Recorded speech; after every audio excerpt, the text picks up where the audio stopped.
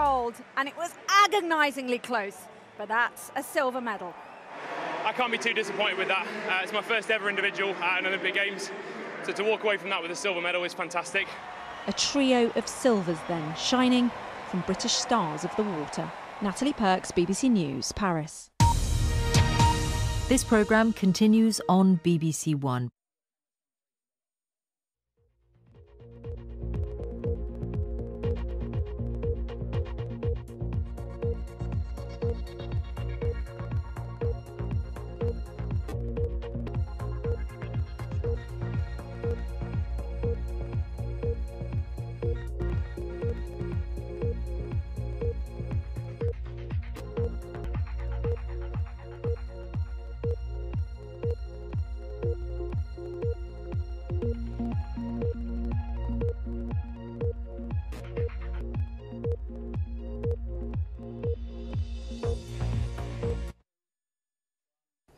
Accusing the previous Tory government of covering up unfunded policies, the Chancellor cancels road and rail projects to plug a gap of £22 billion in the public finances.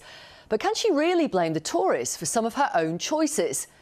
And 2 children have died after a ferocious attack at that children's Taylor Swift dance class in Southport. 6 other children are in a critical condition. We'll talk live to the Bishop of Liverpool.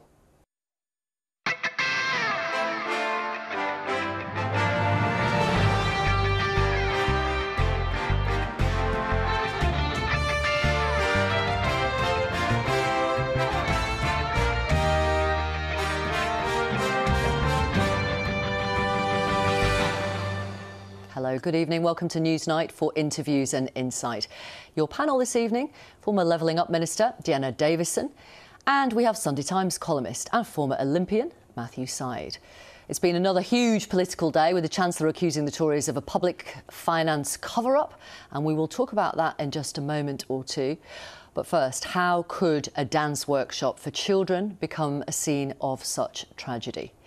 We're going to talk now to the Bishop of Liverpool, John Perambulath, and to a local councillor, Councillor Sean Halsall, about the fact that 2 children have been killed and 9 more are injured, 6 of them critically, after what police described as a ferocious stabbing attack at a Taylor Swift dance class for primary school children in Southport. A 17-year-old boy has been arrested. Gentlemen, thank you very much for talking to our audience this evening. Bishop John, first of all, how are you able to help